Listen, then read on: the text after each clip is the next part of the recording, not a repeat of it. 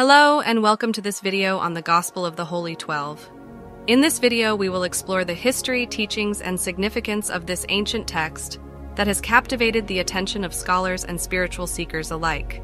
So let's dive in. The Gospel of the Holy 12 is a collection of spiritual teachings attributed to Jesus Christ. It is believed to have been written in Aramaic, the language spoken by Jesus, and was rediscovered in the late 19th century by a British scholar named Gideon Ousley. According to Ousley, he found the manuscript in a monastery in Tibet, where it had been preserved by a group of monks.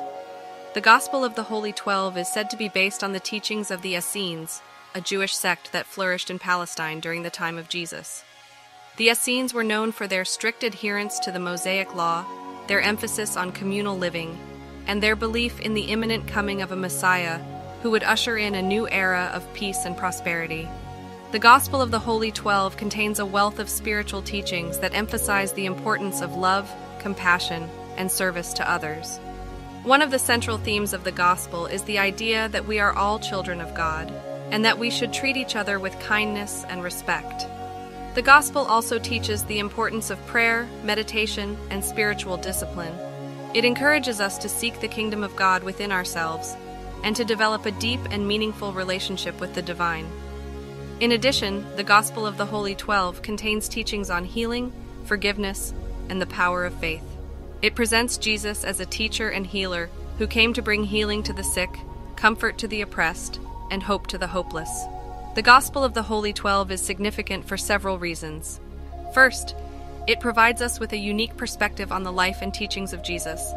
While it shares many similarities with the canonical Gospels, it also contains teachings that are not found in the traditional Christian scriptures. Second, the Gospel offers a fresh and inspiring vision of what it means to be a follower of Jesus.